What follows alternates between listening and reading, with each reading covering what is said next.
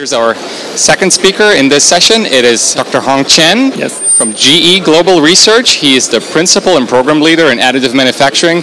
He's for a very long time already with GE Global Research, about 12 years, and he's going to be able to report about their internal AFX qualification. So thanks a lot for joining us, and we're looking forward to your talk.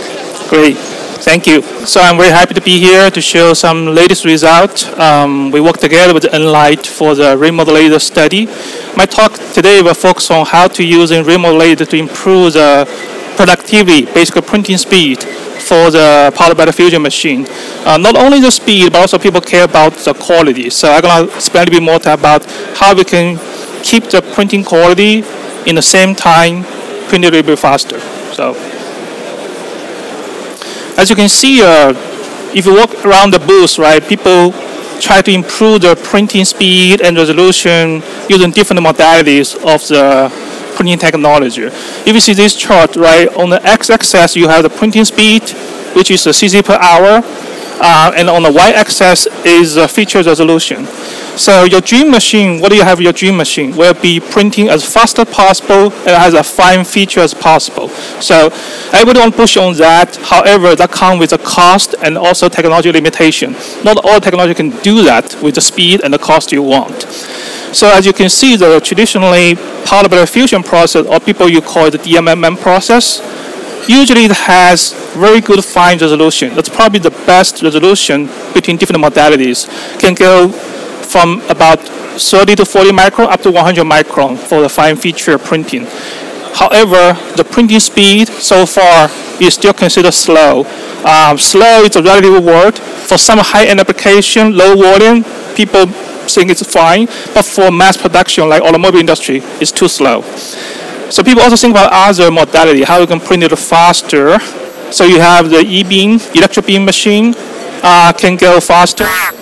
And the downside is you get a rougher resolution. So the spot size is bigger, so you cannot print as a fine feature as a powder bed fusion using E-beam. Else people using the direct laser energy deposition, DED process. That part you can print even faster. However, people depends on the energy source you are using, right? Using laser beam or using wire, you get an even bigger spot size or wire size. So you can print a very fast speed, probably 5x faster than powder bed fusion. However, the resolution is way higher. So you have to do post-machining a lot. Usually people just do near-net shape, then do post-machining using the DED process. I go further, hey, I want to go even faster. People have other modality, for example, the cold spray.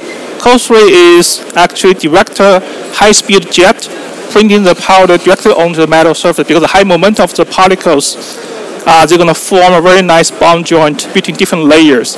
It's a very special process. It's a very fast speed. However, depends on high jet speed, so it's very difficult to control the fine feature when you build up, especially for like a tall thin walls. So again, you also have a lot of other techniques. For example, one big thing is a binder jet.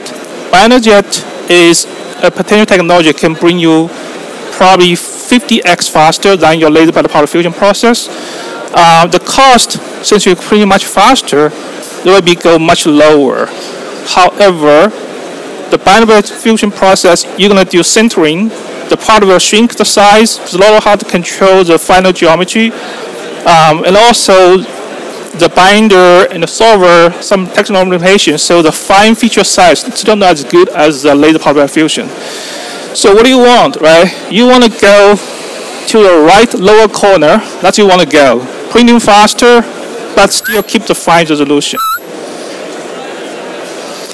So what people think about how we can move forward from current state, right? Different vendor, they have different approaches. One common approach is, okay, we add more lasers, multiple laser system, from GE system, M-line to EOS, Velo, SAM. People add more lasers into system, right? More power, which naturally will you parallel processing so you can print it faster. It's pretty natural.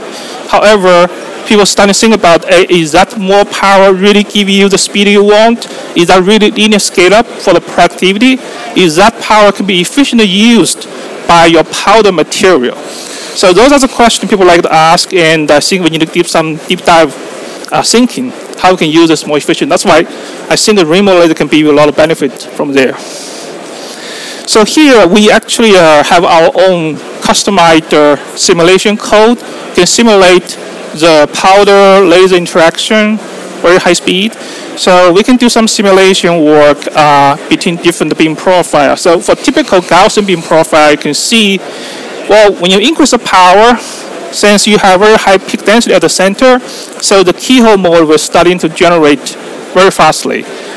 So you can see on the left side chart is the cross section of the weld bit relative to a power level and also the depths. You can see the cross section ratio.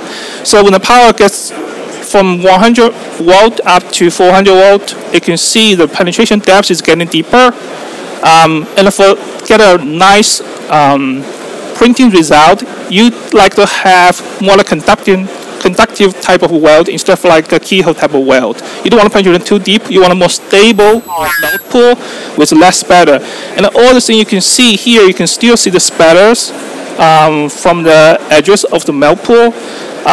You can do different techniques. For example, you can increase the speed to mitigate those penetration depths and reduce the spatter. However, there's a limitation there. At a certain point, you will always get a lot of spatter when you get a very high power at a single mode. So how we can utilize those high power? So you have 1 kilowatt of laser at a single mode. Can you fully use that 1 kilowatt? Most of the time, just can't because it's just too hot in the center. A lot of spatter, the metal poles are not very stable. So you have to find a better way to control your energy distribution to use that energy.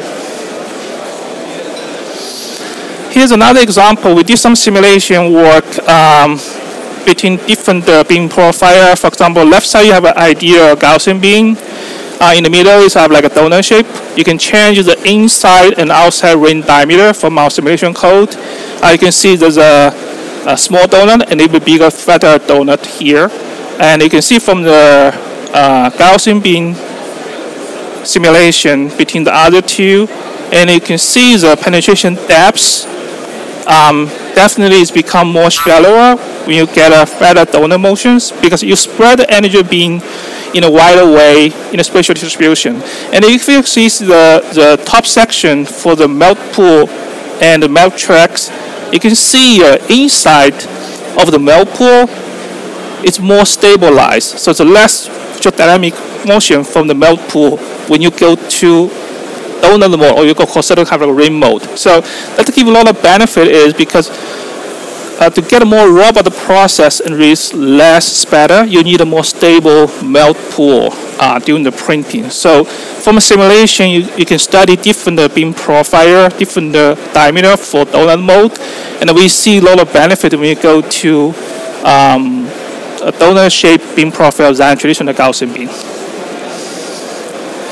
So what we do here is we actually take a remote laser from Enlight, which is AFX360, which is programmable.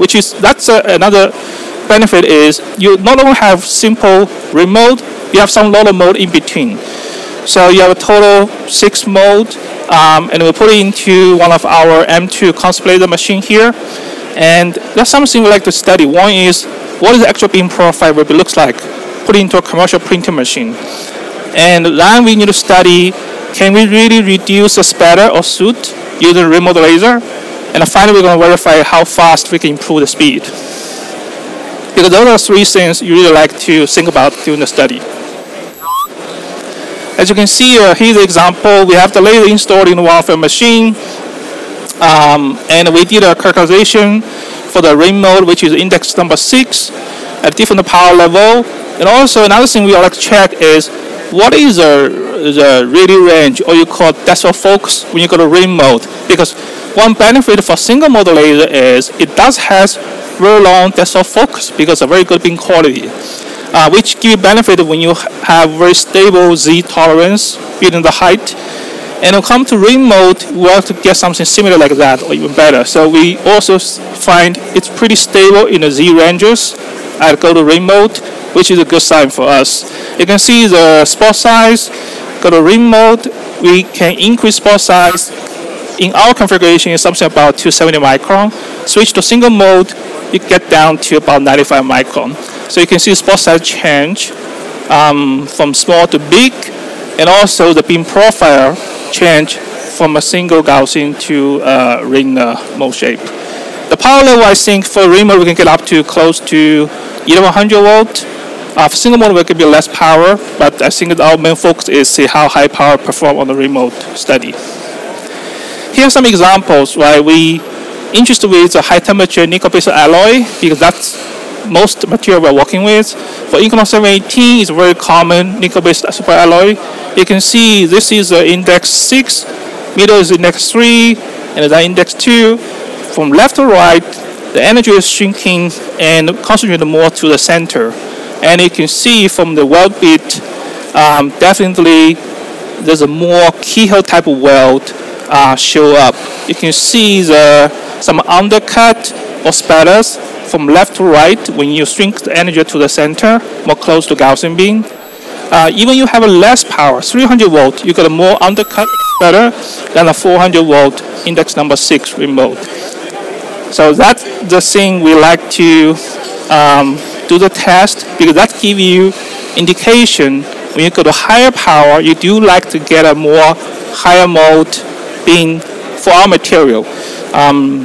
But it all depends on the application your material you're using. So like I said, the multiple mode, we really like to try different scenarios to see which one works best for your applications.